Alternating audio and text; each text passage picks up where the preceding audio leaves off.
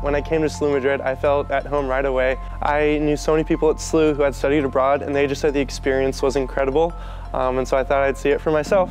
I wanted to travel the world, but also have an experience that I had never had before, and I knew this would be the perfect opportunity. I really wanted the opportunity to study abroad through nursing, and this is one of the only schools that has that program. The study abroad office is incredible.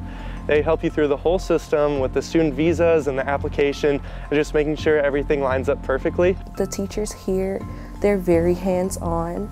They care a lot, so they'll talk to you like day in and day out if you need help.